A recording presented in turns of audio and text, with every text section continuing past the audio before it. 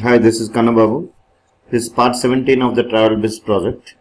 In the last class, we were discussing about row command event. We'll continue this event in this session also. So here, as we already discussed that whenever user clicks on any standard button within the grid view control, then automatically row command event will fire. This row command will have two properties: object sender and grid view command eventers class. And grid view command eventers class is inheriting from command eventers class, where command eventers class consists of two properties: command argument and command name. So within the grid view control, we displayed two buttons. One is delete button, other one is update button. So when user clicks on delete button or update button, then automatically row command event will fire. Here you see, when user clicks on delete button, then row command event will fire.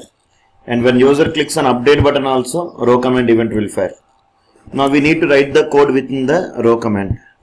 So this here we are discussing about two properties. One is command name, other one is command argument. What is the use of command name property? Command name property is used to set the name for the button control.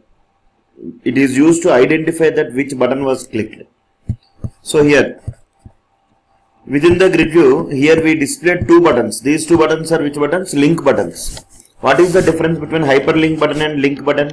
Hyperlink button is just used to navigate from one page to another page. We cannot post back the request to the server.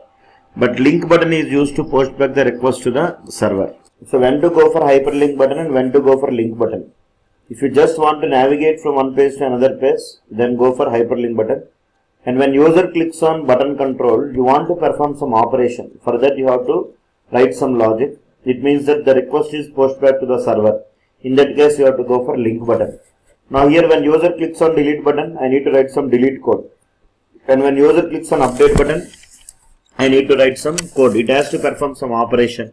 For that, so these two buttons are link buttons.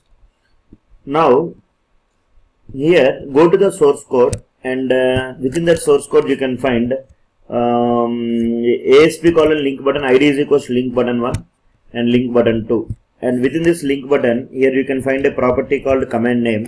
I'll give the name as cmd delete. Some command name I'll give. Similarly, for the other link button, I'll give the command name as cmd update. Is it clear? So what is the use of command name property? It is used to identify that which button was clicked. Now, within this row command event, I will write the code. As I told that this command name and command argument properties are available in command eventers class. As grid view command eventers class is extending from command eventers class, then automatically these two properties are available in the derived class. Because of inheritance, inheritance is a mechanism of obtaining the variables and methods from one class to another class. I hope you know about the concept. So here, how to call the properties? You can call the properties by using object name dot property name. Here the object name is e. So I will write some code here. If e dot command name dot toString is equals to, here I will write cmd delete. Then I want to write this code. Else if, here I will write something like e dot command name dot toString is equals to cmd update. cmd update. Is it clear? So here I want to display one small message saying that response dot write off. Here I want to display one small message saying that delete button was clicked. Delete button was clicked. And similarly here I will write one more message saying that update button was clicked. Is it clear? Now here you say debug and check the output. So here when user clicks on delete button or update button, then row command event only will fire. So I will click on delete button, then row command event will fire. Now the command name for that delete button is cmd delete. So the condition is true. So it will display delete button was clicked. So when you click on update button, now here the if condition is false, so it will go to the else part and it will execute the second code. So it means that when user clicks on delete button, within the if we will write the delete code. And when user clicks on update button, here we will write the update code. So here when user clicks on delete button, we can delete the record based on the row index. So we need to catch the row index within the row command event. That is the main part actually. Right. So here I will write the code. How to write?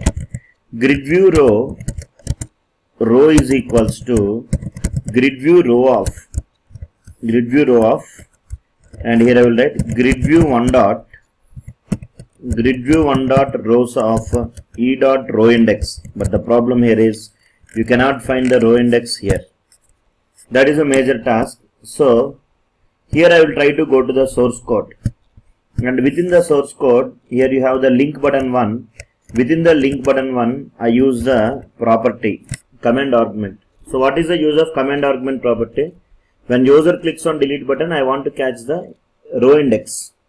So for this here I will write the code.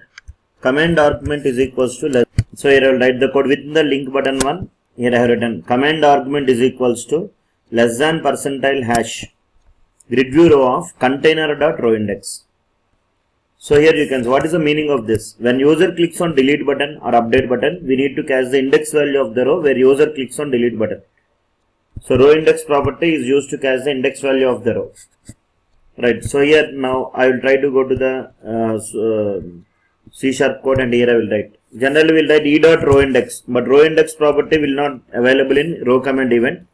So we already catch the row index in where? Command argument property. So here what I will do,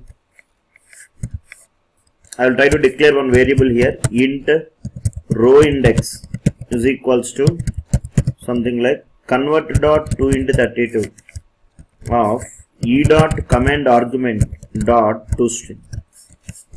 So now here I will try to pass the row index.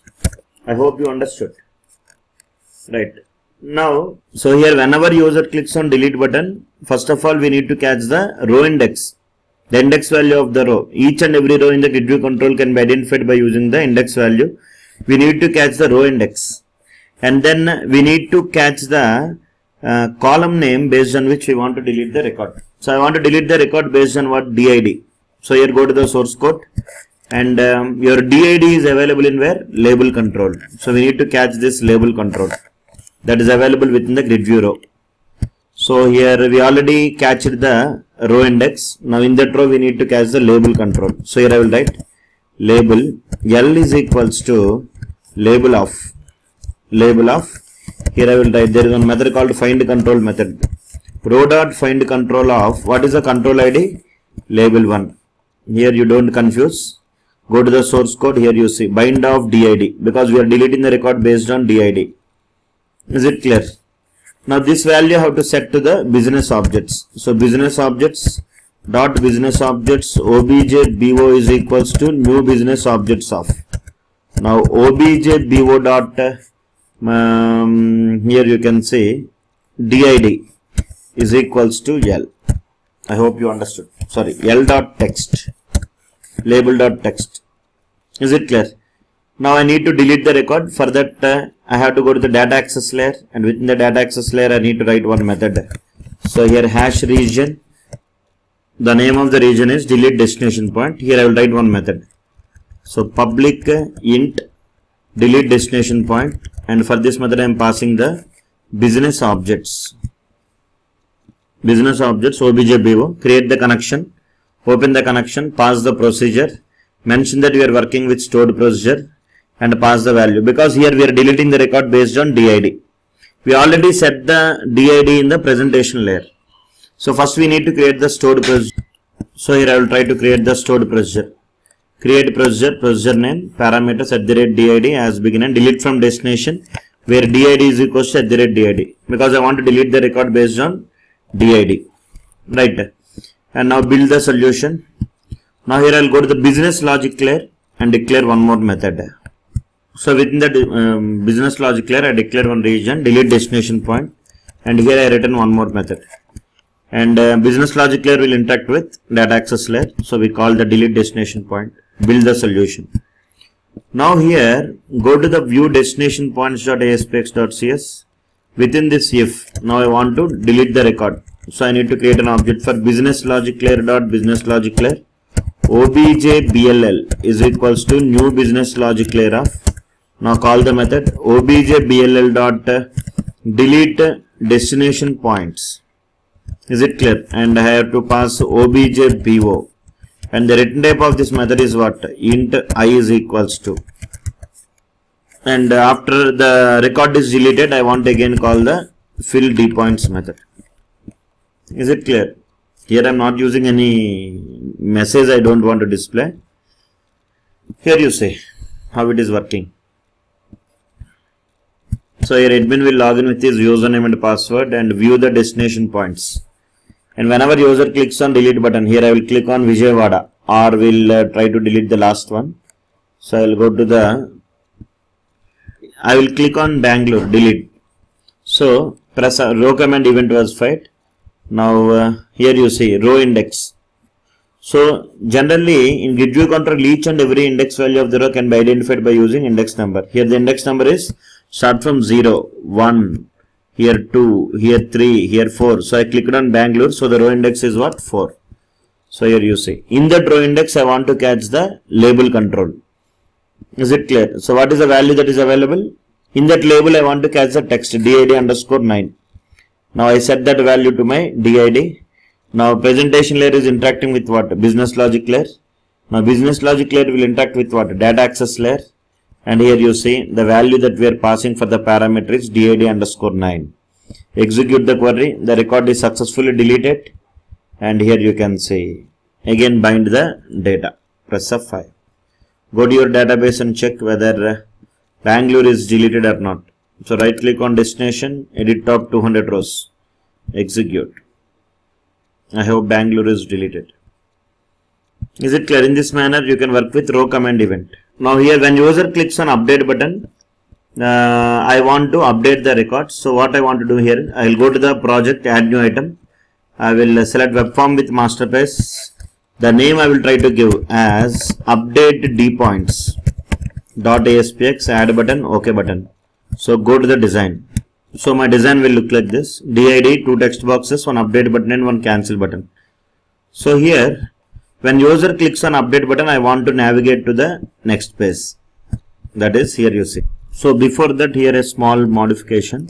Within the source code, I have given the wrong name here. CMD update. Just cross verify that one with the link button too. Now here when user clicks on update button, it has to navigate to the next page. Debug and check the output. So here you click on view. Now here when user clicks on update button, it has to navigate to next page, and in this updated points, it has to display the DID of Vijayawada in the text box 1 and the D name, the Vijayawada in text box 2. And now if I update the text, it has to, and click on update button, it has to update in the database. When I click on cancel, it has to clear the value. I hope you understood.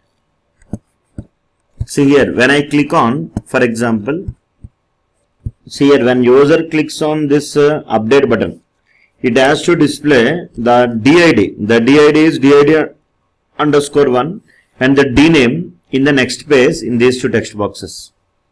I hope you understood. Anyway, we'll do this task in the next video. I hope you understood. For more videos, you can subscribe to my YouTube channel. Have a nice day. Thank you.